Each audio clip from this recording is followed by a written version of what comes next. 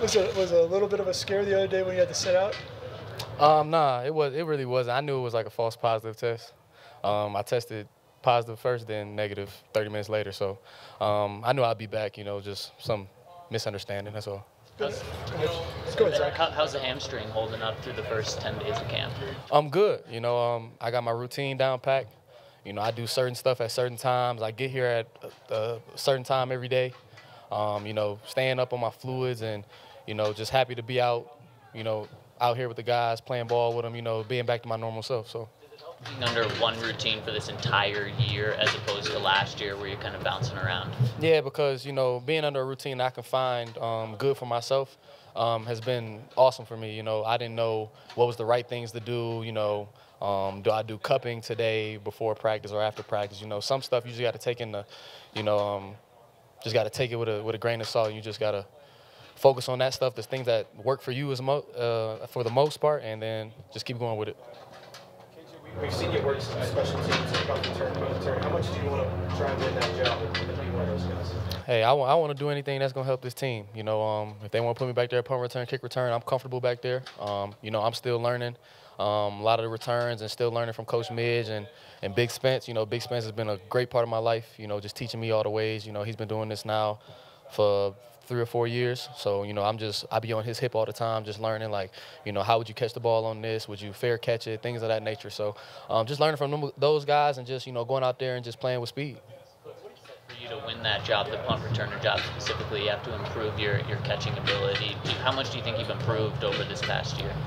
I think I've improved a lot. I think, being less jittery back there and more, calm and relaxed. That was my main thing about, me coming into, from college to the NFL was, I was always jittery back there, worried about who's in front of me instead of just being relaxed. So, I don't muff a lot of punts no more, so I'm more comfortable back there.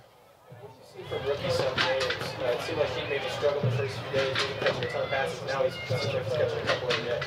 Seth is, he's progressing real good, He's starting to understand things. He's starting to know, which read he is so he can take his time on certain routes.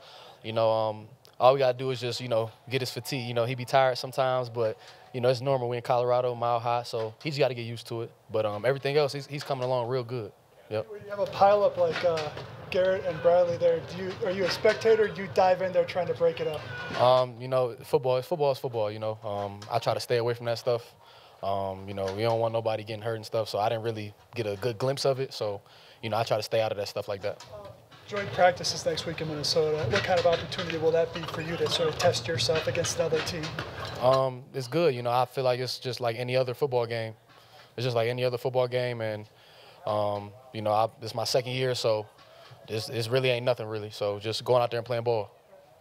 Where do you find your role on this offense coming together now that you've had kind of a full camp? I want to be the playmaker. I want to be the spark to this offense. It's a lot of talent on that offense. You got Noah, all the guys on the receiving corps. You got the running backs and stuff like that. So then you got Drew and Teddy at quarterback. So, I take every opportunity. I got to make a play with it. Because you don't know how many opportunities you might get. And like some days you might get 6 balls, some days you might get 1. So, just take every opportunity. I'm blessed that I'm here. Blessed that I'm part of the Broncos organization. So I just try my best and just being me every day. Guy on the team? Ain't no question about it. Ain't no question about it at all. What about Trinity Benson? Now, TB fast. Me and TB always talk about building a 4x1 team. We trying to figure out who the anchor would be. So we still trying to figure that out. But I don't know. Me and TB don't need to race. We already know. It's what's understood don't need to be said. Thank you. You have a blessed one.